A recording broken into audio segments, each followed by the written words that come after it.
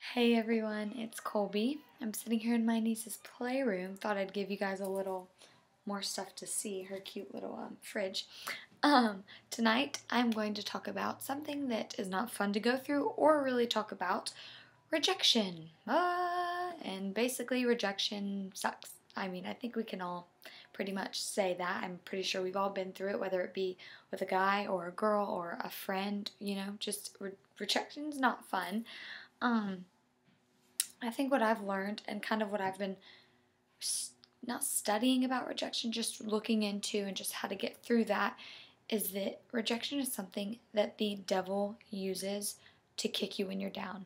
Rejection takes away your self-esteem. It takes away your confidence. It takes away a lot. Being rejected is not fun. And this isn't just if you like a guy and he doesn't like you back, or you like a girl and she doesn't like you back.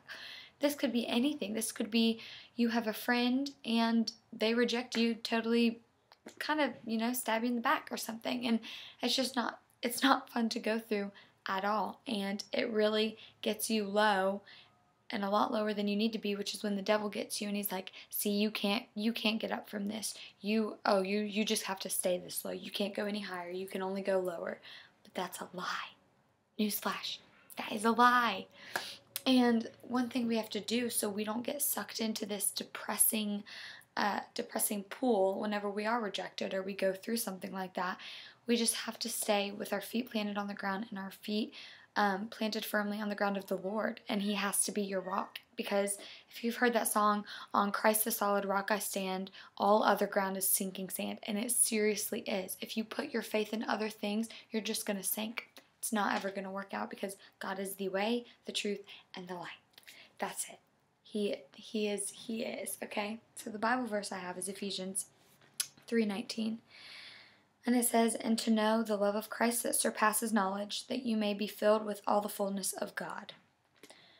You have to stay full in the Lord. You have to make sure that that is your priority and that is where your heart and your soul is. And that's where you're putting 99.9% of your everything. You have to give that your all, because then if you are rejected or you face something like that, it's not going to bring you down. The devil's not going to be able to get you. He's not going to bring you down any more than you can be. And he's going to be like, dang it, the Lord got them. And you're going to be like, yes, He did.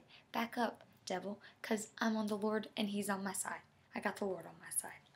So if you face rejection, do not let it kill your self-esteem. You are amazing. God created you. He formed you in your mother's womb. Remember that next time you're sad or you're upset because something bad went wrong or you were rejected or something like that. So next week I will be back, but I will be gone all week at a retreat with no phone. So I'm going to post the video at like 3 o'clock-ish, so just be on the lookout. Love you guys. See you soon. Bye.